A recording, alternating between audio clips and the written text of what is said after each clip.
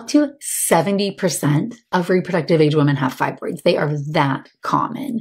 Most fibroids are not actually impacting your fertility because they are remote from that implantation area, but that doesn't mean that they may not be impacting your life. From a fertility standpoint, we do take out fibroids that are submucosal, so inside the uterus, or intramural, but pushing into that submucosal area.